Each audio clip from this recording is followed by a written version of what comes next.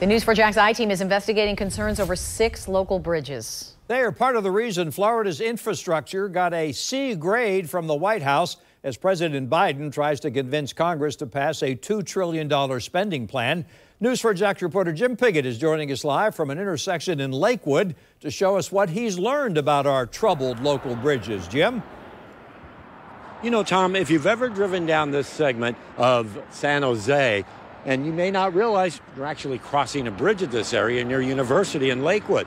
But one group is now saying this is one of the worst bridges in the state.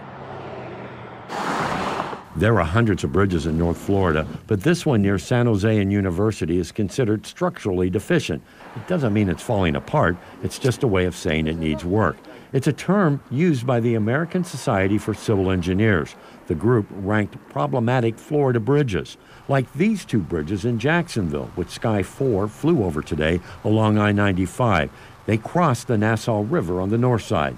There are other bridges the group described as problematic, including the one on San Jose Boulevard, which was built in 1960. And that's where we caught up with Julius Dean and John Wells. I mean, we hear so much in the news about infrastructure and been hearing that for so many years. So it doesn't surprise me that, may not have some in your own backyard. In North Jacksonville along Lem Turner Road over the Trout River, this bridge was built 64 years ago in the Riverview neighborhood. It's also considered structurally deficient, and that's no surprise to Danny Hass.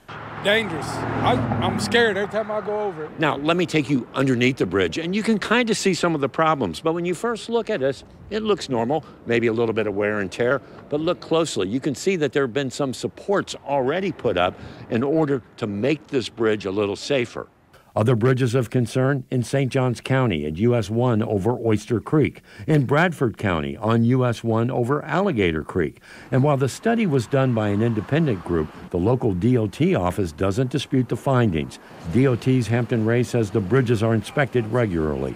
If a bridge is ever deemed unsafe, we'll close it immediately. The same group says 3% of all Florida's 12,000 bridges are structurally deficient, and they say that 13% of all of our roads are in poor condition. And of course, we're working to get more answers about repairs that could possibly be made. Some of these bridges, like this one here on San Jose, they could be in the 5-year plan from the DOT, something that they are looking at and updating constantly as they inspect bridges and roads. We're live in Lakewood. Jim Piggott, Channel 4, the local station.